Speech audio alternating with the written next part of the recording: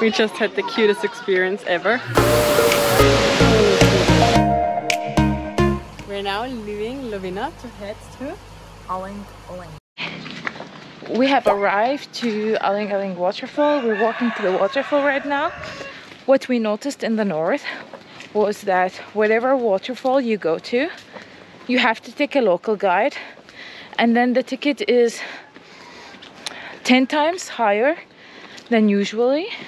Today was the same story. They said, yeah, there is a medium trekking, a short one, medium, and long one, and you need a local guide, and the same, it costs like 250 each for medium trekking. And we were like, okay, but we don't really want that. We don't need a local guide. And he was like, yeah, you can actually. I was like, how much then does it cost? And he was like, 20 each, which is the regular price of an entry to a waterfall. So we actually spared about 230. Yeah, but he said that we are not allowed to swim, to use like any of those slides or something. So we're curious if that's true or not. We're going now down.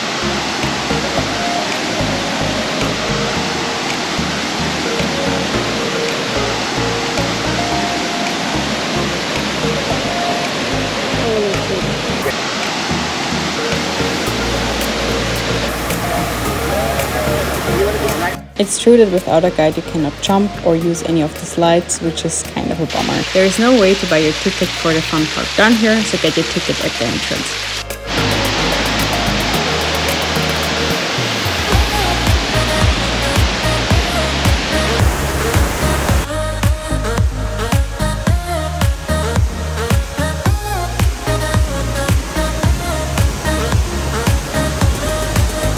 This was Aling Aling waterfall, and it's actually one of my favorite waterfalls.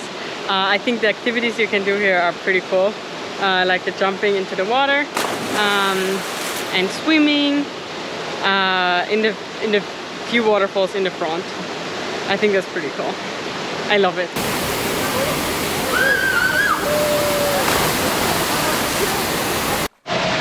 The fun park is so nice. So if you go to Aling Aling, do the trekking, do the fun park.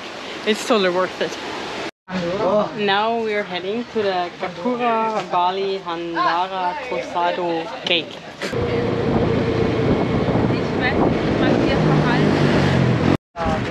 We decided not to stop in.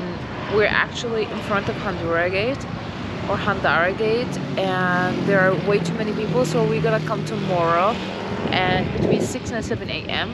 where it's usually empty. And now we're going to the water temple.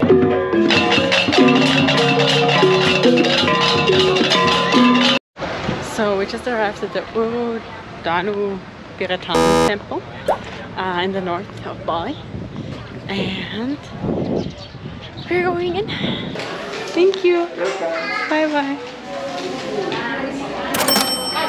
So the tickets are 75,000 per person. That's fine. Yeah, that's okay. That's really fine. It's cheaper than a waterfall trekking.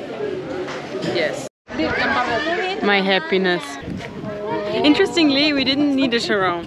The Pura Beratan Temple has actually been here since 1633, and the lake that it has been built on serves the whole region with water, which I find pretty cool.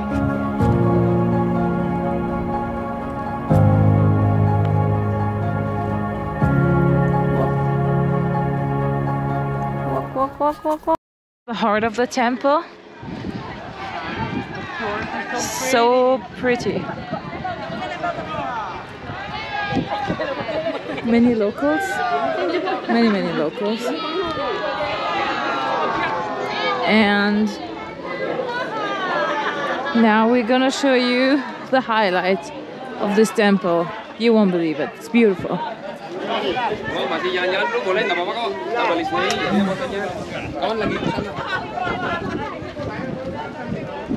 Look at that. That's pretty. That's amazing and cool. 2019 you used to be able to take a boat until the temple, but they just closed it. You can see the borders. It's always cloudy here, and with the mountains in the background is amazing. How do you like it? Still the same like 2019, right? Yeah, nothing changed.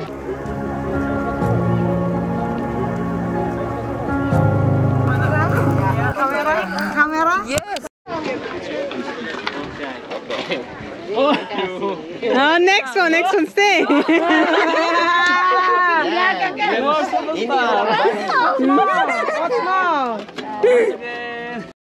We just had the cutest experience ever. There was a group of tourists from Sumatra, and they all wanted to take pictures with us, and it was like going for 15 minutes straight, just picture after picture, and with me and with Fatma, it was just crazy. It was so nice, I can't stop smiling.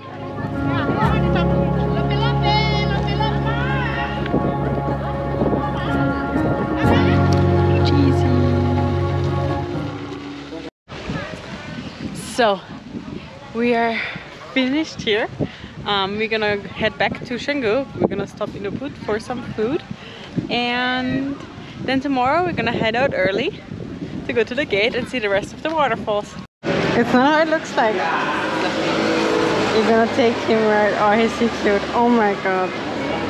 I got my SD card. If you like this video, give it a thumbs up, subscribe and hit the notification bell.